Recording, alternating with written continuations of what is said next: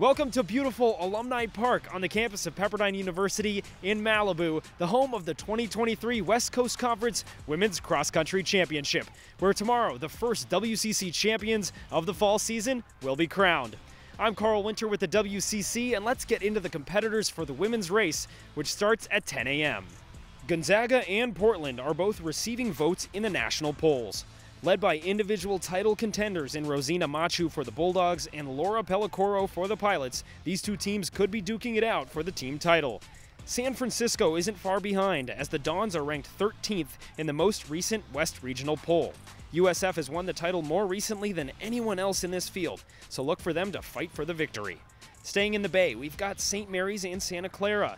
The Gales have a steady senior leader in Reina Stanziano, who was third on this course last month and 8th at WCCs in 2022.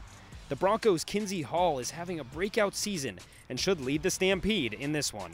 The LMU Lions come across Pacific Coast Highway to Pepperdine, where they were 5th at the Waves Invitational last month, led by sophomore Hayden Washington, who was 4th that day.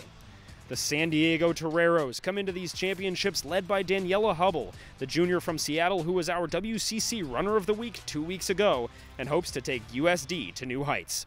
Coming in from Stockton, the Pacific Tigers are on the prowl as they finished second in 2 different invitationals this season and hope to bring that success here to Malibu. And finally, the host Pepperdine Waves have a rising star in freshman Lizzie Crawford, who will have the home course advantage.